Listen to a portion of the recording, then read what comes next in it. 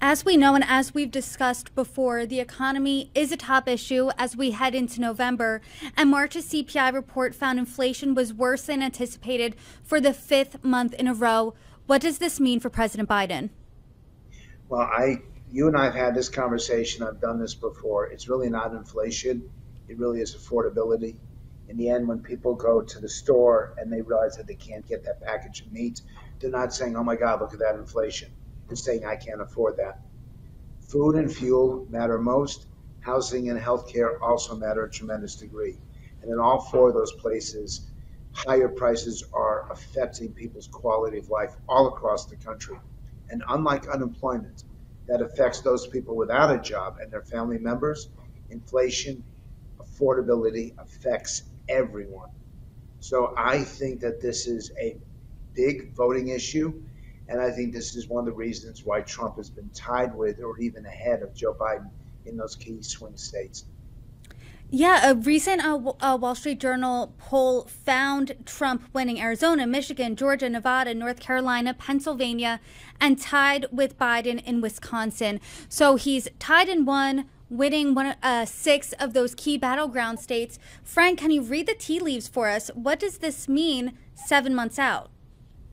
Well, since that poll's been done, there have been several others that show Biden catching up to or coming close to Donald Trump.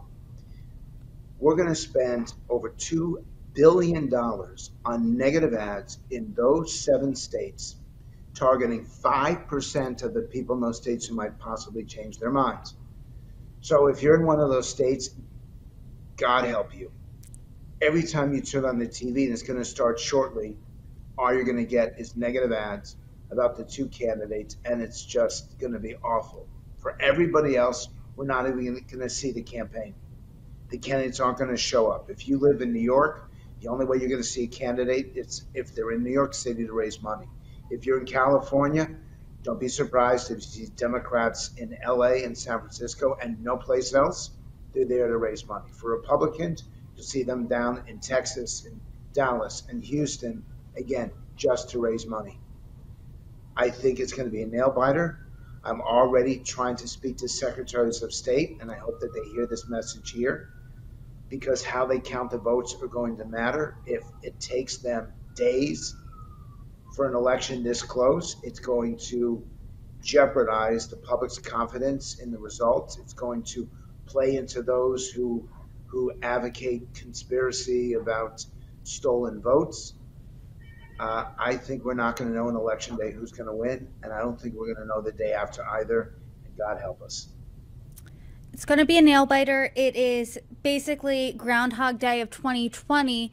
What do you think some messages that we learned last time that we can implement now? And I want to know that for the media too. I mean, what do you think? Have they learned anything from 4 years ago? No, they haven't.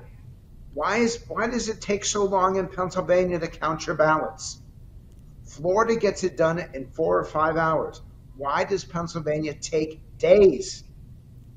Why does California, why are we still getting votes in on Saturday and Sunday in that state? Are you stupid? I know exactly what I'm saying. To the voters of Pennsylvania, you're not stupid. To the Secretary of State, get your act together. You have to count the absentee ballots ahead of time. You have to at least process it. And if you don't do it, then you're going to be responsible. I don't know who the name of the person is. If I did, I'd say it right now. You're going to be responsible for the shit show, you can bleep that out, that's going to happen in America. I hold the Secretary of State of Pennsylvania personally responsible. Fix your laws, fix your counting, or be prepared to be responsible for the greatest political shit show in American history. You think that this is I know you. No, and you think that this is going to be more climatic than 2020?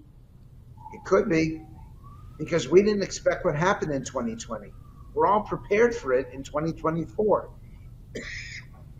In 2020, it just happened. In 2024, we're going to seek to make it happen if we think our side lost.